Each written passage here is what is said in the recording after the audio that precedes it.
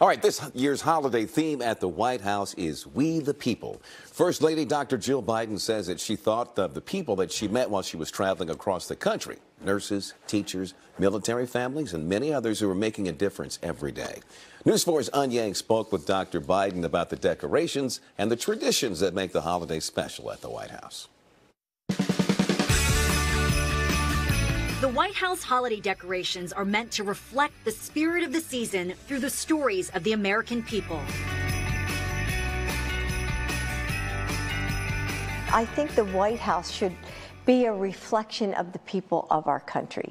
And so I wanted to represent, the values that I felt all Americans represent of, unity and faith and optimism and the things that bring us together. So I came up with We the People, and I've tried to incorporate it in almost every room and, of course, in our gingerbread house. This year, the gingerbread White House includes the birthplace of our nation. Here it is, Independence Hall, yes. Philadelphia, We the People. The theme keeps going, throughout the house.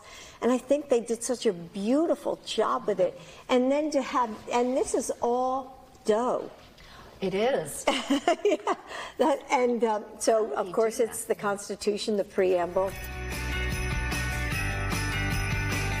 From room to room, the decorations highlight the beauty of the country and the strength of its people. That includes teachers. And as an educator herself, First Lady Dr. Jill Biden has a special connection to them. So I wanted to celebrate teachers, and so what I did was I contacted all of our state teachers of the year, and I asked them if they would be willing to ask their students to make self-reflections, self-portraits. And so if you look, each, they're from all different states. Leona, age 11, Nevada. Look at this little one. I mean, this is so cute. This is Connor, age 4, Vermont. The China Room has family recipes displayed across the mantel, including 2 recipes from Dr. Biden's family. And the gold star trees are once again prominently displayed to honor the men and women who gave their lives in service of our country. We want their legacy to live on. And so, as you know, I have my Joining Forces initiative to support military families. And so I'm continuing my work with that. So military families, are just very close to my heart. Like many Americans, the Bidens will be celebrating their own family traditions passed down through generations.